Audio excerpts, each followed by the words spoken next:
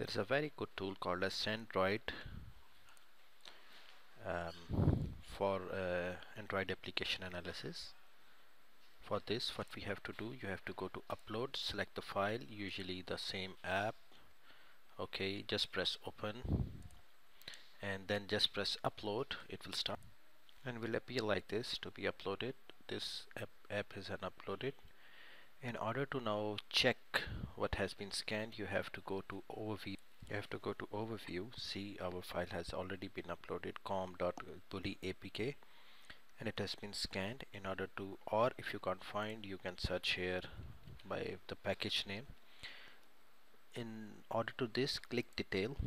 When you will click detail, the report will be generated with the risk score, how virus total have been detected, the certificate, even the very good thing is a classification. Nice. Then the code features, permissions, activities, from where it has been uploaded, from where it has came, and then what are the sensitive APIs that have been used, and what are the threat level that has been there, what is the permission usage, very important, what are the logs if they can find, and some of the screenshots they will also going to give you. You can download these images by downloading as PDF or JPEG.